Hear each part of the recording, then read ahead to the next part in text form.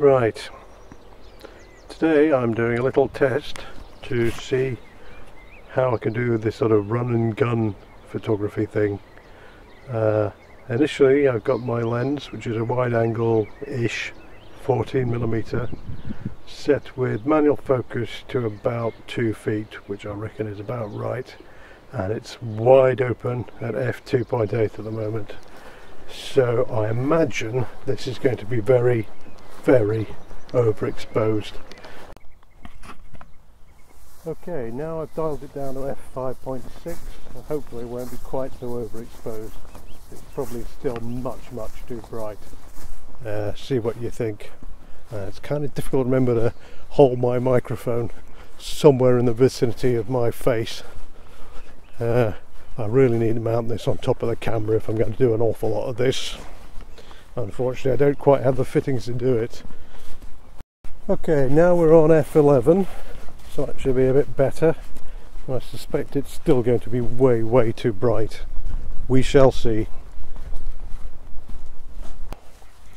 Okay, now we've gone all the way down to f22, and this should be beginning to be acceptable.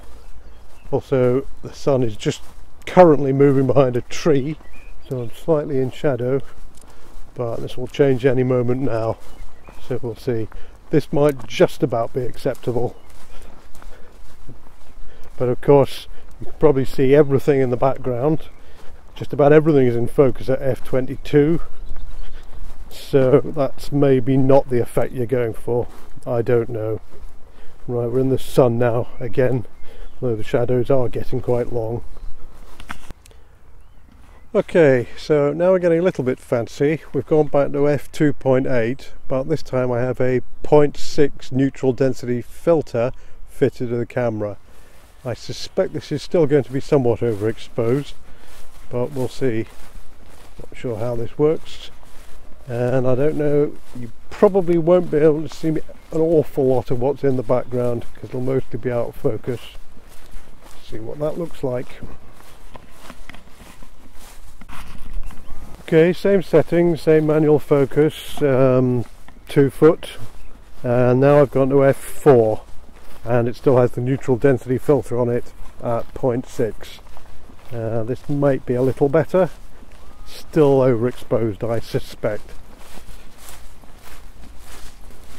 Okay, same again, only this time we're on f8, so still manual focus, 2 foot away, neutral density filter of 0.6 on f8 this time.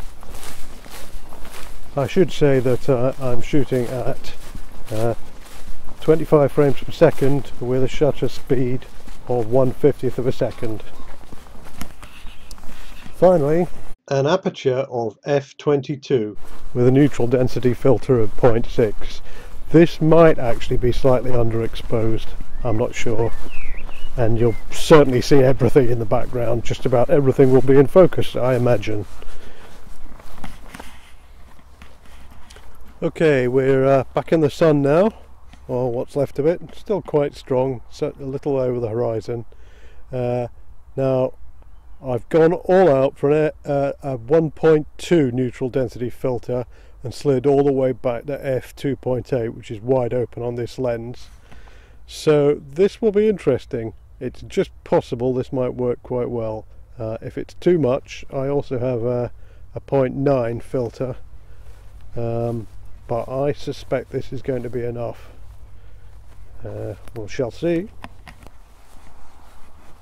Okay, well that looked pretty good actually, but just for completeness I've taken this to f5.6 and given that a try. So it's going to be a little bit darker, and well, it's not going to be quite as nice a blurry background, but probably going to be acceptable. Let's have a look. Okay, hopefully I've got it right this time. This is on f2.8. This is on f2.8 with both the 1.2 and 0.6 neutral density filters stacked on top of each other. So this may just work, I don't know. It should just be exposed just right. I should be in focus and the background should be blurred. Well, that's the plan anyway.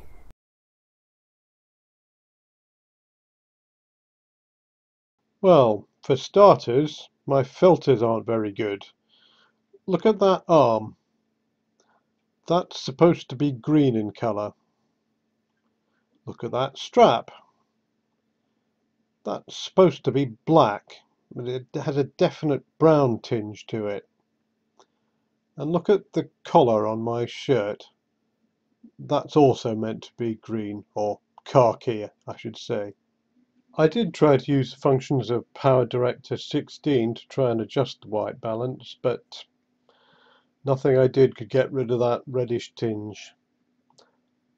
The other thing I should have learnt by now is not to hold the camera between me and the sun, because it casts a fantastic shadow which looks really unprofessional. The other thing that would help is some image stabilization, which unfortunately neither my camera nor the lens has. Well, that's about all I've got. If you've got any hints, tips, suggestions, comments, I'd love to know. Thanks for watching. Bye.